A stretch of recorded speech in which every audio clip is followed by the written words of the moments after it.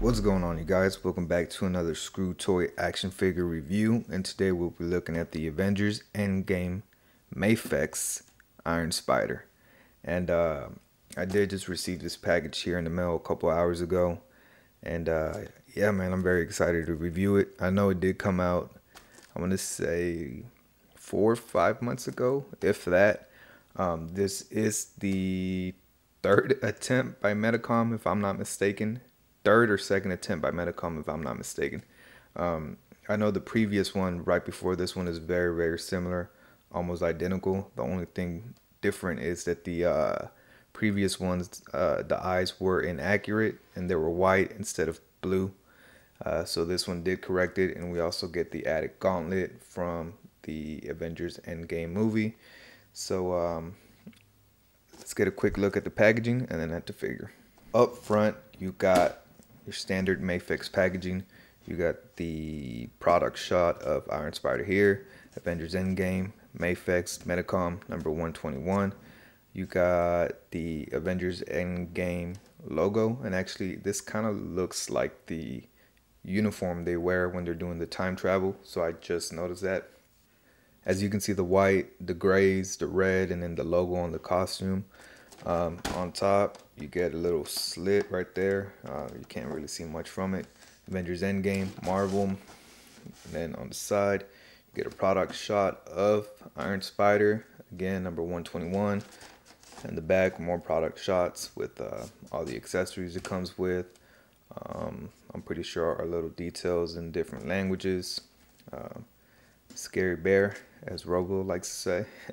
Marvel. Same thing on the other side, another product shot at the bottom. A whole bunch of words that I'm not going to read. And then you got your hologram sticker to show that it is authentic.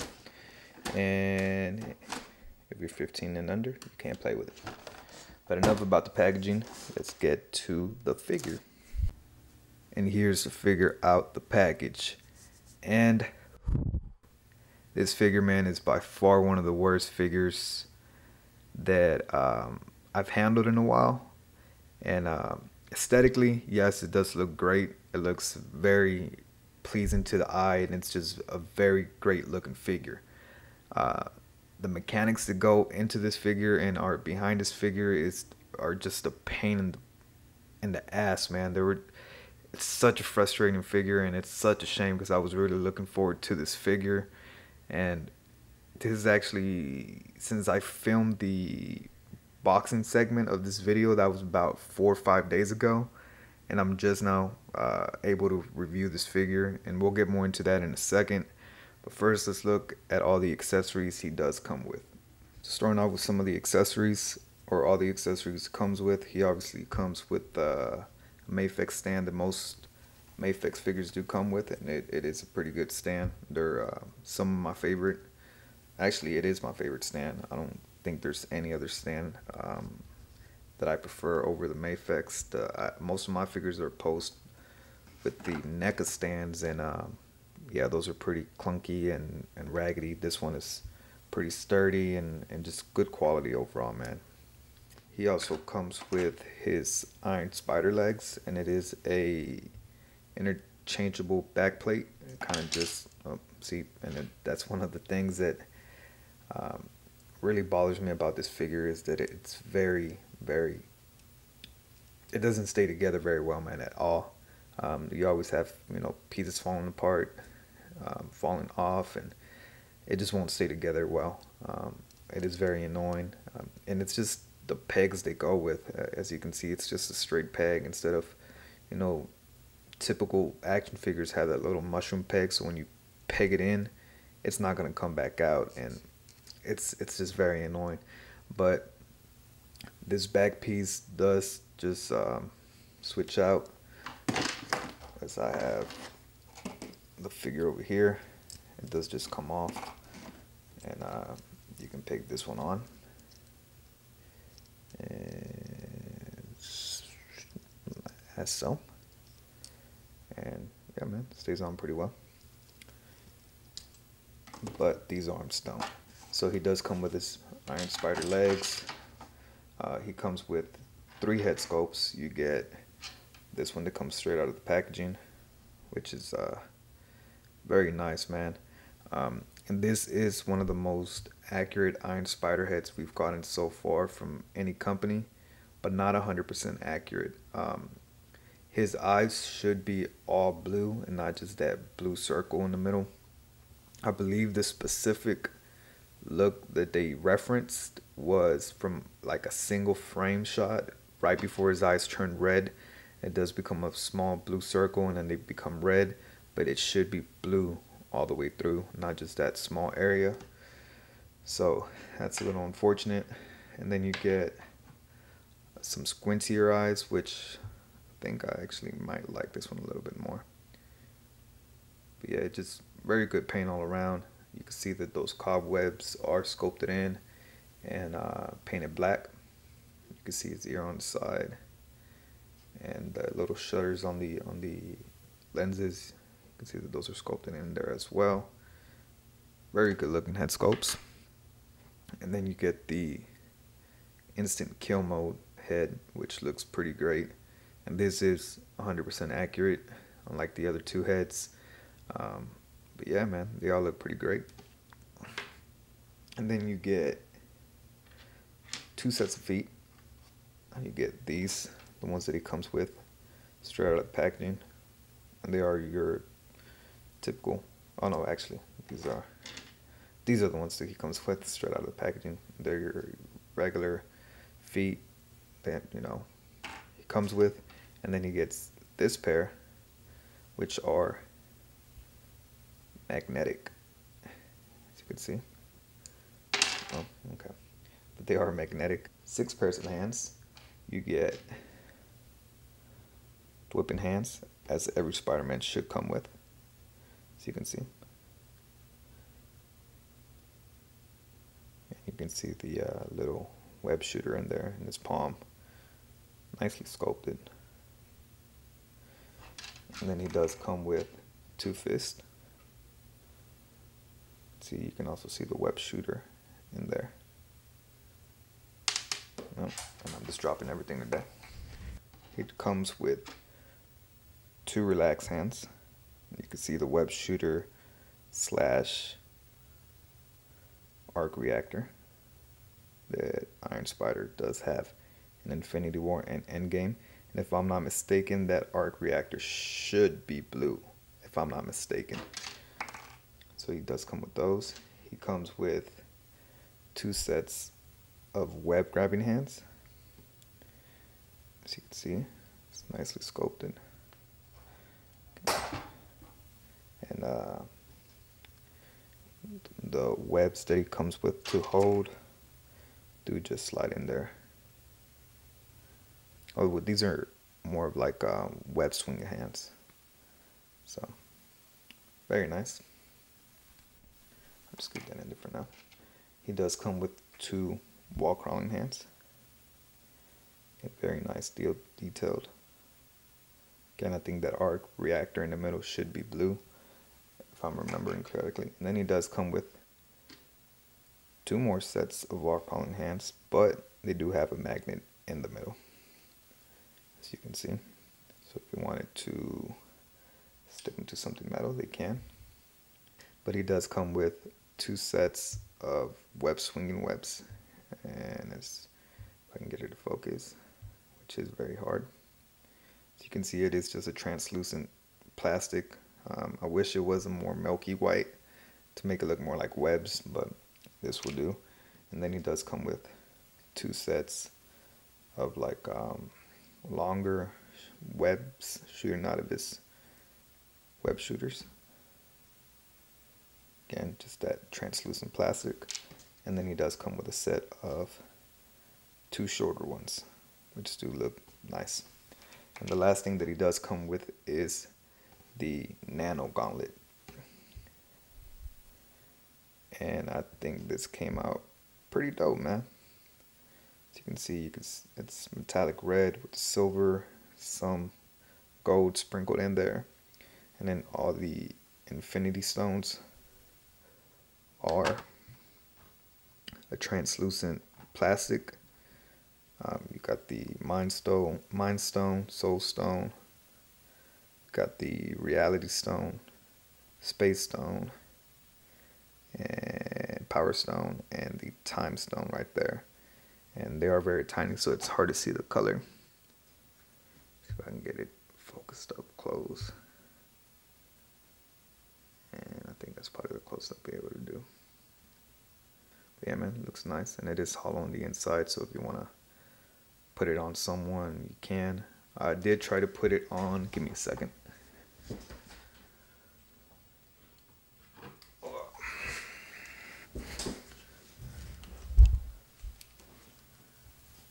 My Marvel Legends Thanos.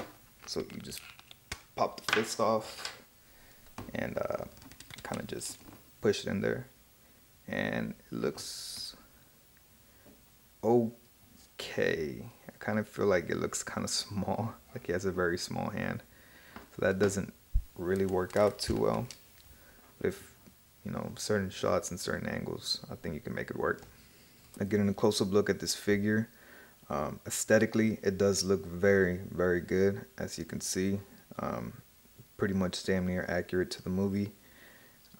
Again, I really do love this figure, and I was looking very, very much forward to this figure. I was very excited to get it in, as it is one of my favorite costumes that Tom Holland has put on screen. Actually, one of my favorite Spider-Man costumes, period, from any movie, any Spider-Man movie. But the bad does outweigh the good on this figure, man, and that's very unfortunate to say, because again, I really did want to love this figure. But there's just too many things that, man, it really does bother me. First off, like I said, the legs are very flimsy. They fall off real easy. If you peg it in the bag and you try to move them around, they just will fall off and won't stay on. They are on there by little ball joints, as you can see. And that can get very annoying and frustrating. Another thing that really bothers me is that the feet come off super easy, man, like real easily. For some reason, they just slide off. If I'm, just moving, look, just pushing the foot back, it just glides right off, and that's really obnoxious and annoying. And the one thing that was that took me forever to actually review this toy was that the arm, well, now it doesn't want to, but and I don't, you know what, let me just do it. The arm did not want to peg in there, and it would just fall off, like it did not want to stay in there. So I was really close to returning this figure, but I decided to try to fix it myself, and I kind of did. So there was just too much plastic here at the end. For some reason, this shoulder piece is a separate rubber plastic piece that slides on and off, and I'm not going to take it off because that's a pain in the ass to put back on and off. As well as this piece right here, the bicep, is a separate piece, which I have no idea why they do that, man. That's really annoying, and it just does slide back in. But there was just too much plastic here, and the peg could not reach that peg hole in there, so I had to shave down some of that plastic, and finally I was able to shave enough down where I peg it in, you won't be able to see where I cut it, and it kind of stays on there now, if I can get it right.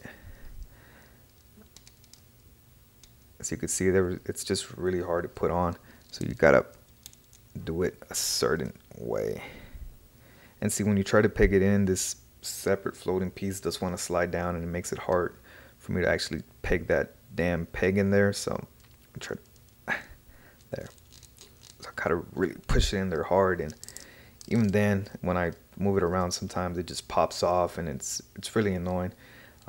Again, I really did want to love this figure, but there's just too many things wrong with it, man. It's too flimsy, I don't know what the right words to use it, but for $100 figure, man, I should not have these problems. I really shouldn't.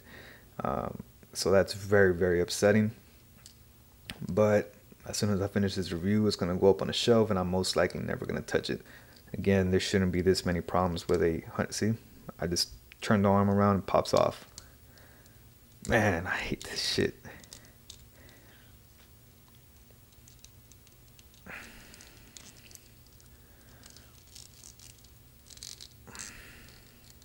that's obnoxious.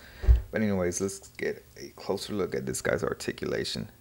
The articulation on the legs, they're on a ball joint here at the base, so they do rotate, or they do hinge up and down, or the way you have it set up, they do hinge side to side. Let me see, they do hinge side to side. There goes the leg falling off like always. But the arms are on 1, 2, 3 different hinges, so it does hinge here at the upper claw, so it does go down, a little bit of up.